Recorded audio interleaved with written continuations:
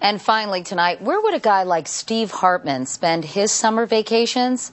Well, you know it would have to be an unusual place, the kind he'd find on Assignment America.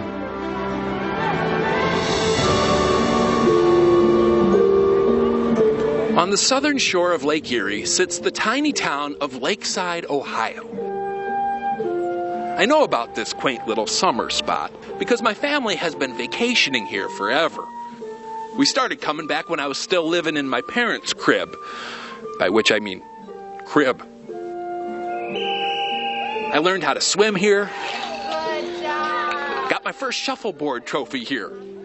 I even took this same music class.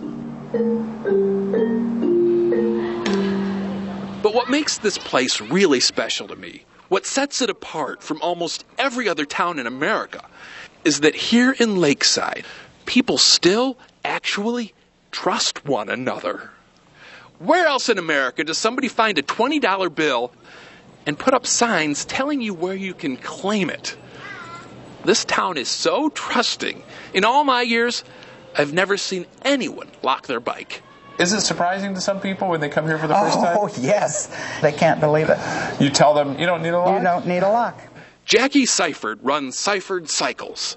When you rent a bike from her, she doesn't ask for a driver's license, credit card, nothing. She just trusts you to bring it back.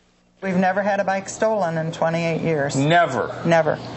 If you expect the best from people, that's what you're going to receive. It's the honors system, and this whole town seems to operate on it. A lot of the stores leave their merchandise out all night. You have a little box there where people can put in the payment. Yeah, just a mail slot. And people really do that? Yeah. This is Robert Retzky. Now, yesterday I went to the doctor's office. This morning I had 3 envelopes on the floor. 3 envelopes. At Marilyn's place, they even trust the proverbial kid in a candy store. The owner, Marilyn Burns, has a jar and a note that says, "We trust you. You are an honest and wonderful child of God. Wait on yourself and make your own change." We've had kids come in from like the inner city, and they'll stand on the other side of the counter and say, "What do you mean you trust us?" I've always been a bit skeptical myself of this one, so I set up a hidden camera to see if I could catch someone, red licorice-handed. How much are these? Don't ask me, but they're tiny. Dozens of kids came and went. Those are 5 cents. And they all paid. Right down to the penny. This week, my son George got his first taste of Lakeside. And although the character of the place didn't impress him nearly as much as the radio in the rental car, my hope is that the more he grows, the more he will appreciate Lakeside.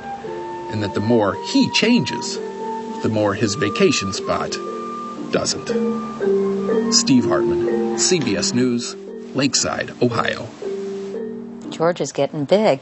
And that is the CBS Evening News for tonight. I'm Katie Couric in New York. Thank you for watching this week. Jeff Glor will be here tomorrow, and I'll see you again on Monday. Until then, have a great weekend.